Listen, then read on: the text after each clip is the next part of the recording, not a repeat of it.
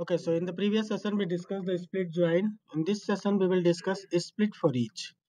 Now, split for each subprocessing is used when we need to launch the same process on a list. Okay, you want to launch the same process multiple time for a list. All right. So typical example would be like we discussed in the last session that someone has ordered list of items and you got to dispatch those, right? Ship those. Those shipping will be launched. The same shipping process will be launched multiple time based on the number of items. So the essential here is that you need a list to iterate over. Okay, for you need a list to iterate over. So in this case, I'm going to add a card page list. Okay, so we will have more than one card and we will launch the print card for every card. Okay, so first I need to have the card type or something stored somewhere. So what I'll do is I'll quickly create a data type to define card.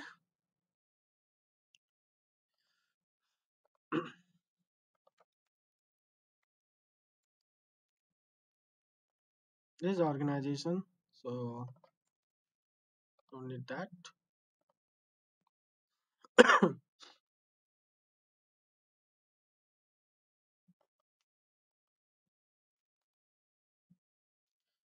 And I'll add name,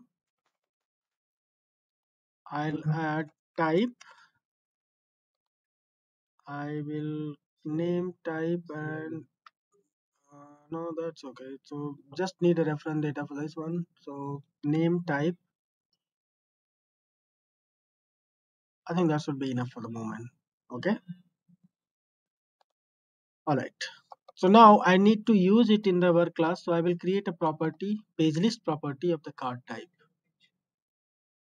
property.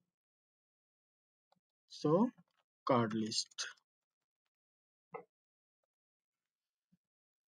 This is going to be page list of type CB data card.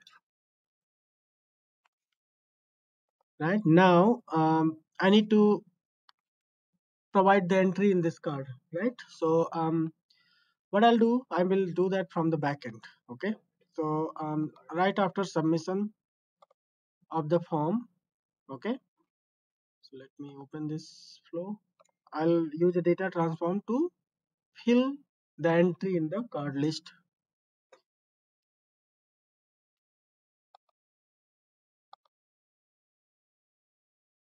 Action after the form is submitted, post processing, add card. I'll just add them manually, okay, using data transform. So for the page list, we have append and map to. It will append in the page list, card list, every time a new page, and name, let's say platinum, and type is debit card.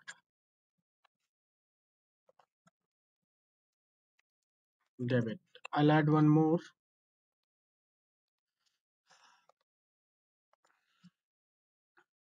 entry,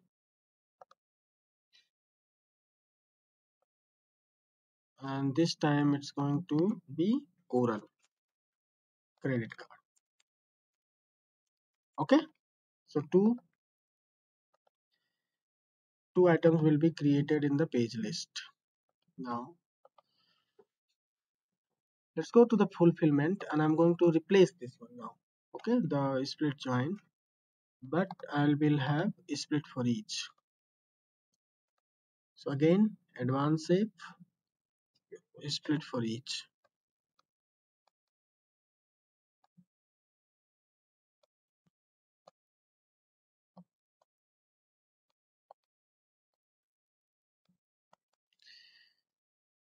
So it will ask me to provide the process. First, it will ask me to provide the page list property that will have on which we will have to run this flow multiple time. Then which flow? The print card. second.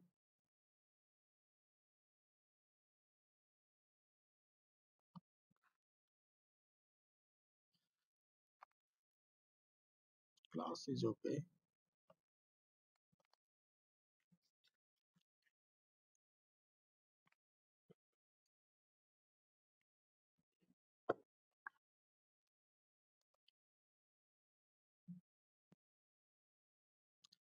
Actually, there's one thing. Let me check.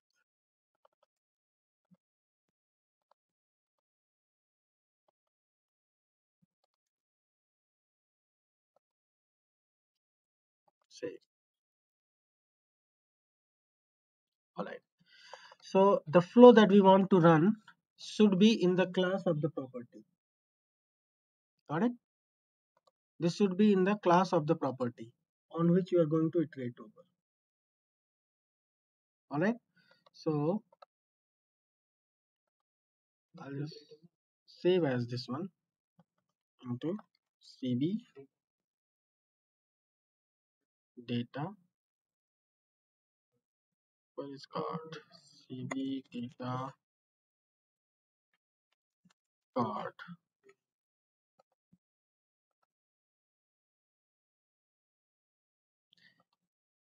Okay, it doesn't have the flow action, that has to be saved as well. Same with the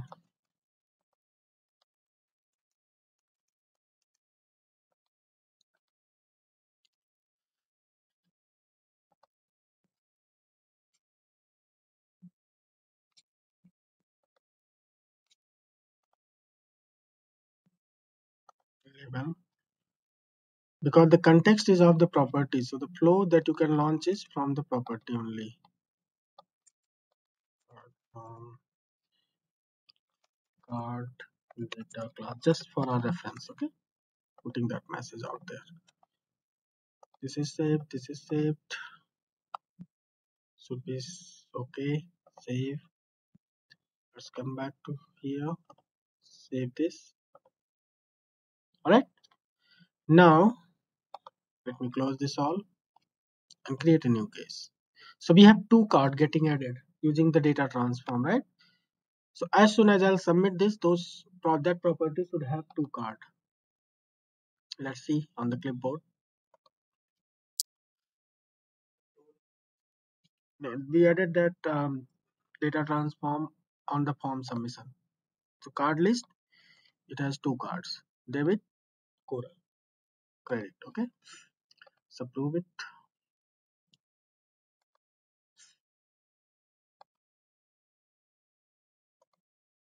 and then we should see two print cards. Okay, one for each. That is why is split for each. All right, so that's the second type of sub processing that we do in Pega. The third one being a spin-off. Sorry. In certain situation, we want to initialize a process and forget about that. Okay. We don't have to worry about whether that process is being completed or not, right? Things like that. So if you look at the split, I mean, we looked in the previous session, we looked at the split um, split join. We had to specify the condition to join. Here too, we have to specify the condition to join, right? The third type of the flow is different. That is that you initialize that and forget about your case will move. Your case will not halt on that same. Okay, so let's try that one.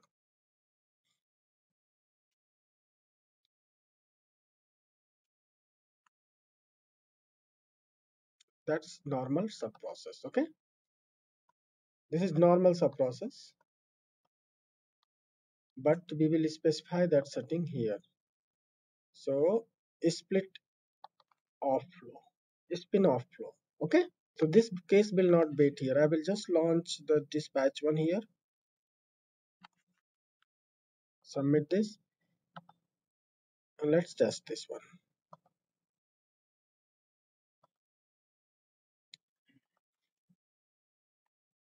So see here, it's waiting for the processes to complete. In the previous session too, we saw when we configured split join, it was waiting for the processes to complete. Let's see what happens here when we have um, spin off. So after this, the spin off should be created. Okay, unable to unlock this one. 1 second.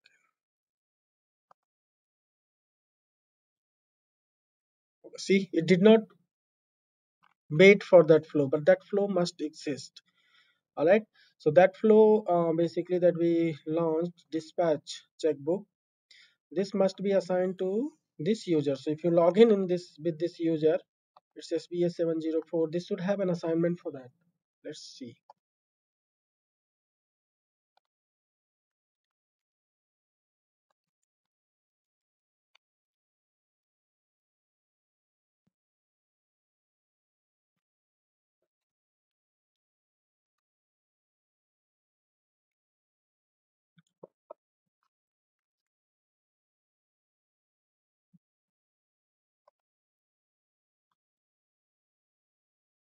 I mean, I can view here. So M2 no assignment. 1 second. Let me check right here itself. Okay. So assignment for a work basket are class or instances of assign hyphen work list. Okay. So I can see all the assignment here.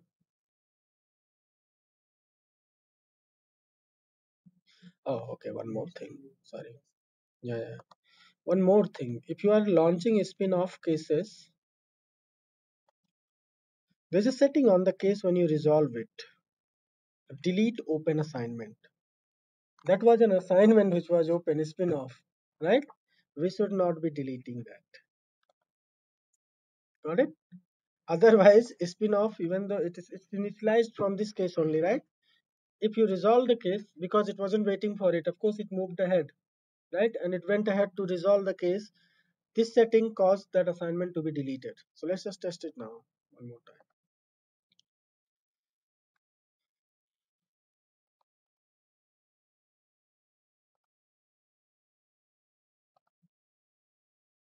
This is the last approval. See, this is there. The case is resolved, right? Assignment is still there. Okay, we'll have to check this operator's profile, but that's okay. See, M2, there is an assignment. If you refresh here, the instances, see, dispatch for this case, even though the case is resolved. So that's the spin-off. You don't wait for the process to complete. You can go ahead, carry on with your case processing, and even if that's getting resolved, that's okay as well. So that's the split um, spin-off. So we covered split for each and spin-off in this session.